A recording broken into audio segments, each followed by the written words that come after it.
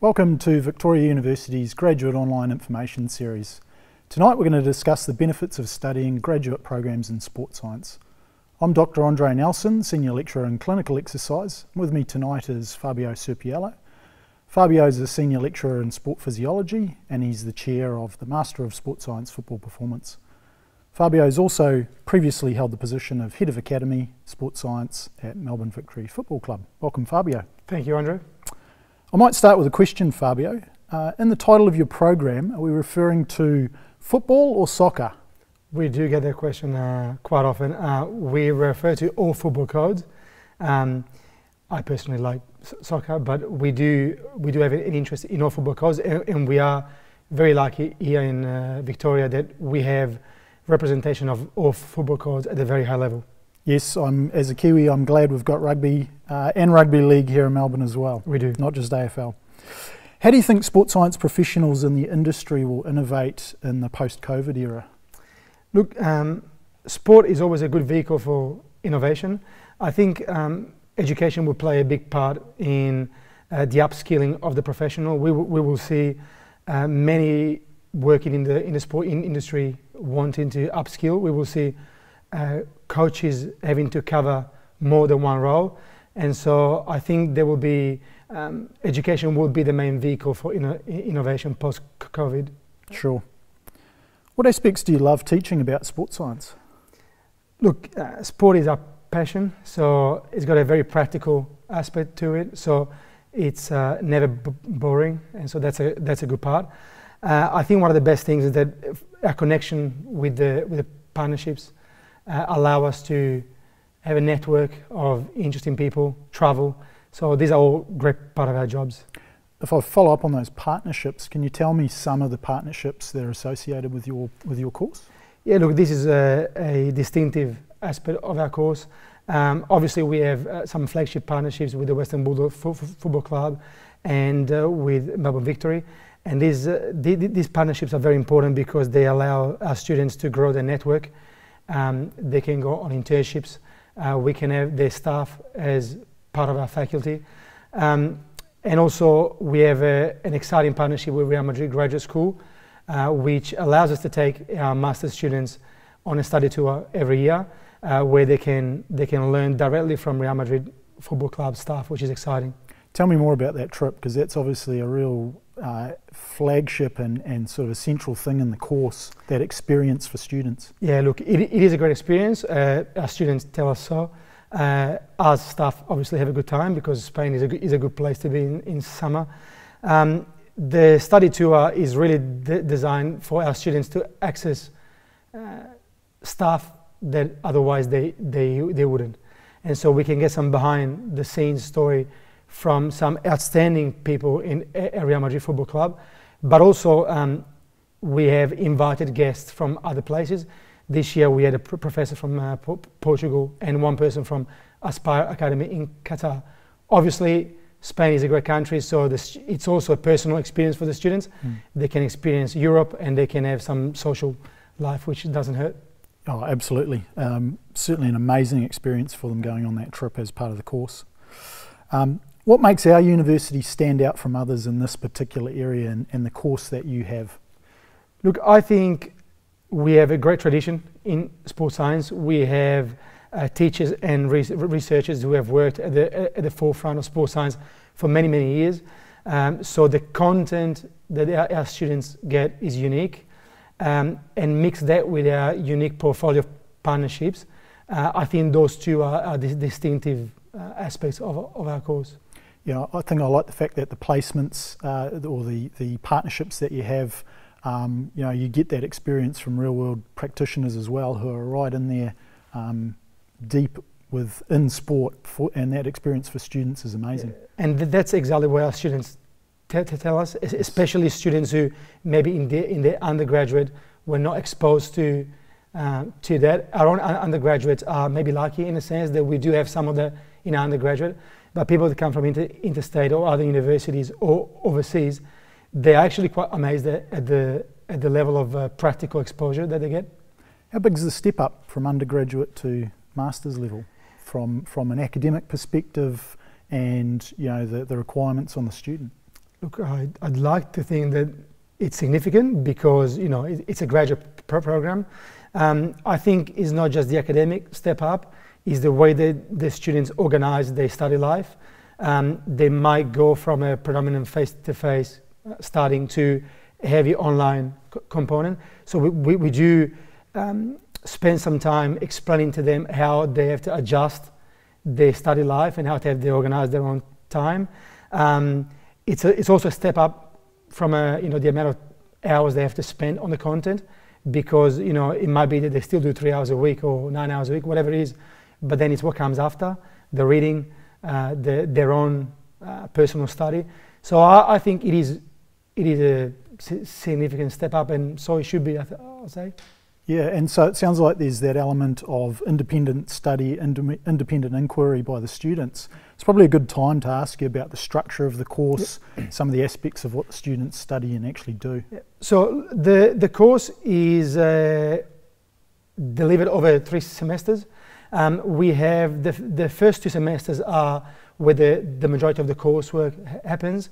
All of our units are blended learning focused, so some of them are fully online, some of them have burst mode face-to-face component, which is great for everyone, professionals who have a busy schedule, but also undergrads that may not have experienced that.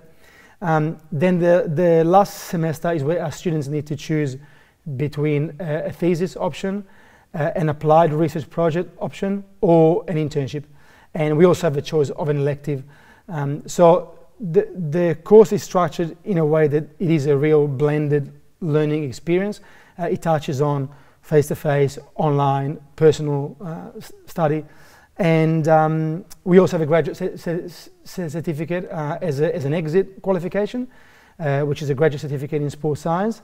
And we have a graduate certificate in performance analysis, which is both an entry and an exit point. So for instance, with those other exit points, let's say you're a student who got a full-time job working in sport and you weren't actually able to finish the course, you could take one of those exit points. Absolutely. So after the first semester, if you complete all the first 4 units and that's enough for you, you can exit with a qualification, which is great. You can come back and upskill that? Yes, you can come back and you will start straight from the second semester. Fantastic, that's great. How does VU support work-life balance when studying in a graduate program like this? I think the first level of support is the structure of the course. Because we have online units and blended learning units, it allows you to access the content when you want and how you want it, on any device. That I think is the first level of support. Then it's about staff. We are generally very approachable, which is great. If you have a question, after hours, we are there for the students. And then obviously the university as a whole has a big layer of support, accessing the library whenever you want. Those are all things that make up for a good support network. Yeah. Why work in this field? What are the benefits, both professionally, practically and personally for students who graduate from the program? Yeah. Why work in the field? That's the question that I got from my parents when I finished high school, because there is the concept of sport as a leisure and not maybe a real job. But this is the country that has demonstrated that there are careers in sport. The main reason to get into this is because it's a passion. And it's a great environment to be in. You can achieve a lot personally. It allows you to travel. It allows you to be exposed to a lot of networks. I think there should be no questions about why sport. It is a great way to enhance your own skills, and we have great examples of students who came in from even vocational education. They went through an undergraduate, they jumped into a master's, and now they work in fantastic places around the world. Do you want to give us a few of those examples of some of the students who've come through the course? Absolutely. Look, very recently we've had one of our graduates is now the head of sports science for Yokohama FC Marinos, who won the Japanese league. We're talking about soccer now. Yeah. So he's there. We have One of our students, Robert Leguin, he's an assistant S&C coach at Manchester City Football Club. Wow. We have students who are head of performance in AFL or VFL clubs. We have one student that I can think of who she's working as a freelance analyst in AFL. So we really have some students who have achieved greatly, both academically, but also they are in top clubs around the world. Yeah, no, across a range of sports. Exactly. Too. So I guess it shows that it really is the football in the title and not just soccer. And we have a performance analyst with the Melbourne Rebels that you should be very, Yeah, very absolutely. How are our graduate programs viewed by industry? Look, I think they are viewed positively, especially because of the practical component. We don't have official surveys about this, but the anecdotal evidence from the clubs is that our graduates always can hit the ground running, and that's exactly what they're looking for, because typically sporting clubs are time poor. They want someone that can come in, be directed to a task, and then just fly and go with it. And so we think we hit the mark quite well on that. I guess an expectation from sports teams is that students will have the skills to be able to acquire what they need on the job. Would I be correct in saying that? Yep, and they do. Obviously, there's no substitute of learning on the job, but because our courses expose them to a lot of practical component, a lot of experiences from guests that actually work, at the coalface, they get that even. So effectively, that's integrated into the program itself. Yeah, absolutely. Fantastic. What professional and personal supports can students expect when studying this graduate program?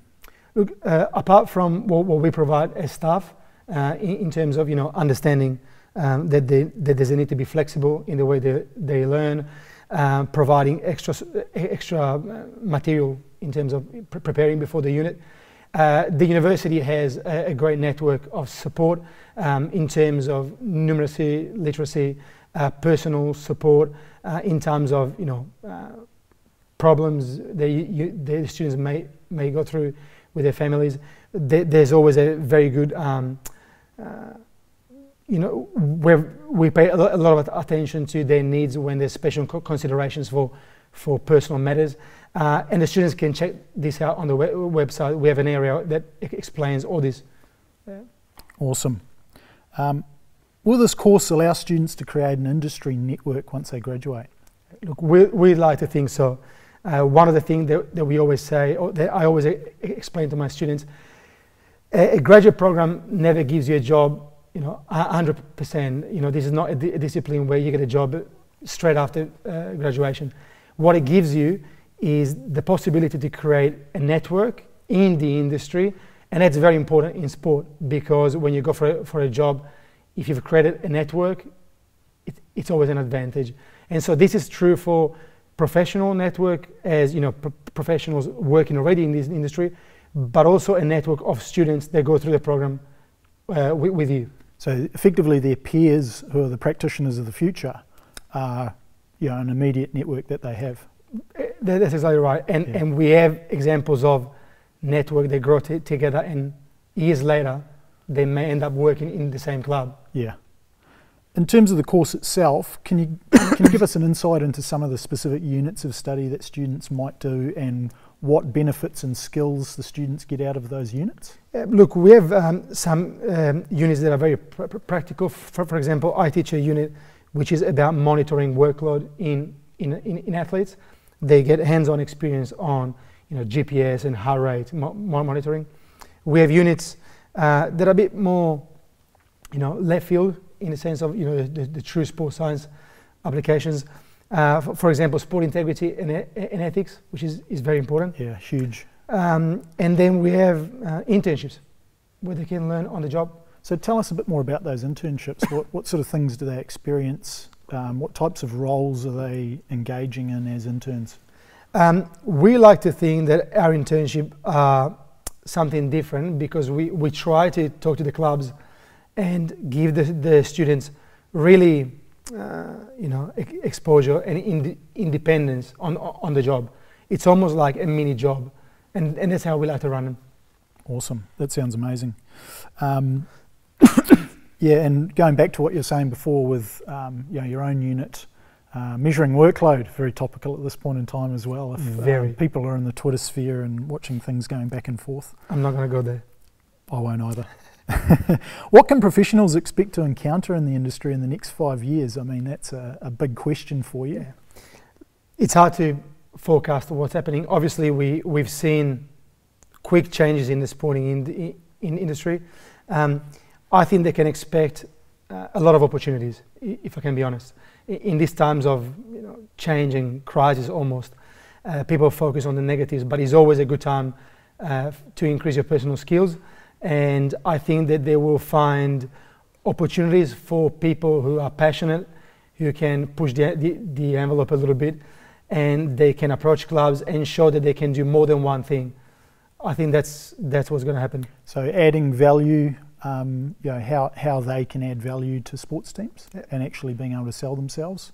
That's always important, and that's I think it comes with the confidence that the students acquire during the course. In fact, one of the reasons why I think graduate programs are good is that some people have got the knowledge, but they don't have the confidence to go in the industry. And coming into a master's degree or a grad cert, it's really good because you share life experience with others. You get exposed to professionals like us, and also you go on an internship, so you come out a more rounded professional. Yeah, that exposure is certainly a key element of it, and I guess students would have to get outside their comfort zone at times to enable that to happen, right? Exactly, that's what happens with us. Yes, it's an important phase of their learning, and we definitely push them. Are there particular innovations that you see appearing in sport science that are also appearing in the course? Like how cutting edge are you getting with things, and technology is certainly a huge one, right? Technology, data analytics are always, those areas that VU has always been at the forefront of. We have great expertise in technology, especially wearable technology. We have great expertise in analytics. So that content filters from our research into our teaching almost, on a daily basis. But also there is all the soft skill part, which is cutting edge as well, because clubs tell us that's sometimes what they're missing in other students or other courses is the ability to explain things to practitioners, the ability to communicate things properly. So I think the balance between being cutting edge with technology and data and actually being able to work with people, that's what will make them good professionals. Yeah, absolutely. You get these huge volumes of data, and it's about making that interpretable to the other people you work with. Obviously, they're going to be working in interprofessional practice effectively, right? Yeah, so, correct. That communication you spoke about's quite critical as well. In terms of, I guess, some of the technology they're working with in the course, they're obviously going to be using tech as part of the units of study that they're doing. What are some of the things that they might be working with in, for instance, the labs? Yeah, look, we get access to amazing facilities here, but this course is really focusing on the technology that is used out in the field. So our students get hands-on experience with tracking, GPS, LPS, so both global and local positioning technology, heart rate, athlete monitoring systems, so databases that allow you to collect large volume of information and make them usable. We have experience with inertial measurements units, motion capture. It is really infinite. Yeah, a lot of stuff there. I might go to a question that's come in. How many students get to go on the study tour? All of them. All of the students? All of them. So our study tour is an integral part of our program. It's not an elective. So long as they want to, they can all come. And in the past, we've had, between our program and the program in sports business and integrity, we've had up to 40 people going at the same time. That'd be a great experience. What would be the most common pathway for someone finishing the Masters in terms of which job is most likely for me to enter? The most likely is definitely as a sports scientist. But we have students that have gone into strength and conditioning. We have students that have ended up in analysis, for example, video analyst or data analyst, and also high performance managers. Those seem to be the 4 jobs that are the most common. Sure. Will completing the graduate certificate be enough to get my foot in the door? Our graduate certificates are very young. They've only been offered for 3 or 4 years, so we don't have the data to say yes, that is definitely enough. If we look at what happens in other countries, for example, in Europe, the master's degree are what is required. So when you go for a job and they want postgraduate experience, masters are always looked more favorably. But the graduate certificate are great for entering. Yes. For students who are not entirely sure if they want to start with a master's degree. As an enter point, great. And in fact, most of our students who enter as a graduate certificate, they end up then going into the master's. Sure, gotcha. What would be the main difference between completing the grad cert versus the master's with regards to entering the industry? You may have already partially answered that, I think. I think it's the prestige of a higher qualification. Sure. I guess the grad cert does offer that flexibility of, if your situation changes, you can take that at that point, and then if you do want to come back and revisit it, you can. You can always do. Absolutely. That's all our questions. So from there, it's probably time we wrap things up. So thank you for being part of our Graduate Online Information Series. Thank you, Fabio, for having a chat tonight. For more information, please feel free to jump online and chat to our friendly staff, or book in over the phone for a consultation and have your questions answered. You'll receive a link shortly. Coming up next is our graduate programs in Sport Business Integrity. Thank you, and I hope you found this informative.